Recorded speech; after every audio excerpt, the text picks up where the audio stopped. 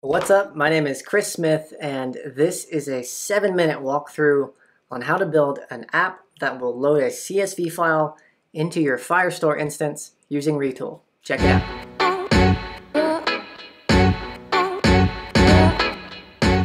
We'll start from the Retool home screen and go up to the Resource tab and select the Create New button, and then find the Firebase icon so that we can configure your Firebase resource. Then give it a name and log into your Firebase instance and go to the settings panel, and there you'll find the project ID. You'll need this to paste into the configuration screen. So we'll do that, and then go to your service accounts section and generate a new private key, and you can copy and paste that in and test the connection, and then we'll have access to the Firebase resource. And we can go ahead and create an app using this resource. So we'll give it a name and say this is the upload CSV to Firebase application. And then we get into the builder. So let's go ahead and delete this initial table here. And next we want to grab the file picker component on the right hand panel, and we'll upload our file so that we can see the file's parsed data populated in the left hand panel. And here we can see the parsed value property is an array of 25 items, with each row being its own individual object. So next we'll grab a table component and drop it in so that we can visualize this CSV data.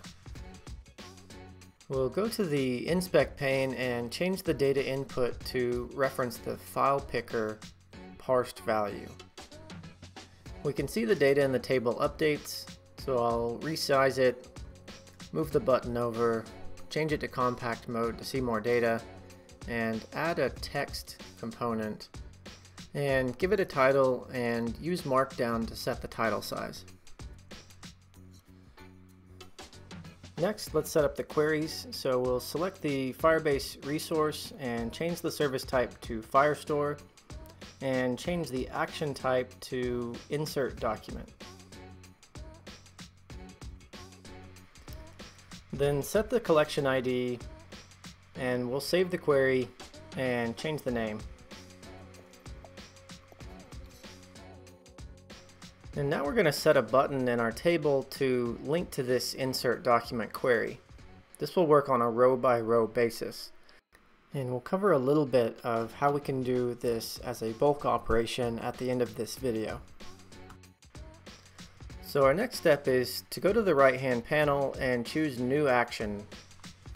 When we do this, we can change the name of the button we just created, and let's set it to Upload. And now we can link the button action to the insert document query, which will pass an I variable into the query, which we can then reference in the value field. So for our example, we need to pass in 4 key value pairs inside of an object.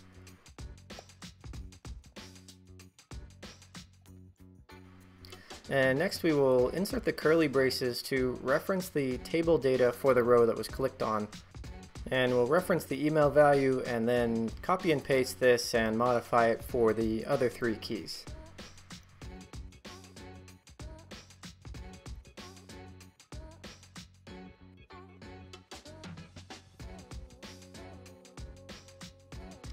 Next we will add a response for when a successful query runs, and give it a success message to notify the user.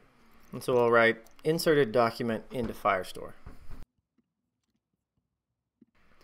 And we can test this clicking on individual rows and clicking Upload. This gives us some notifications and a reference ID in the bottom panel. To validate our data is making it into Firestore, we'll create a second query and list the documents in our Firestore collection. We click Preview on the query, and this will give us a sense of the data that's going to come back. So we'll set up another table following the same steps we followed earlier. And we'll change the data input for the table to reference the list documents query. Click Save and Run, and this will populate the table with the values that are returned from Firestore. And finally, let's add an onSuccess trigger so that each time we insert a document, we will refresh the Firestore table. And with that, we've completed the first phase of this project. We could upload any CSV with these headers and quickly insert individual rows into our Firestore. While this is valuable for getting a bunch of individual rows into Firestore, it sometimes is necessary to upload an entire file. So that requires a slightly different query architecture. I'll give a quick overview of that in this next section and cover it a little bit more in detail in some future videos. There are two queries we need to accomplish this. The first is a JavaScript query which will loop through each of the rows and call the insert document bulk query, passing in the data for that row. The insert document bulk query then receives the data from that loop for each iteration and inserts each individual row. And with these two queries together, we can link the first one to the button and upload the entire file to our Firestore.